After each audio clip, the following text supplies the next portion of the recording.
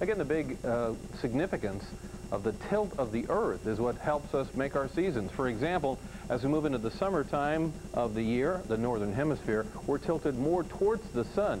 As a result, we have the warmest time of the year, and our revolution around the sun is in summer. But just the opposite in winter, as the northern hemisphere is tilted away from the sun. As a result, we end up getting some chilly conditions in wintertime in the northern hemisphere. The angle is the most important aspect of this. Let's check out more with Bill Keneally.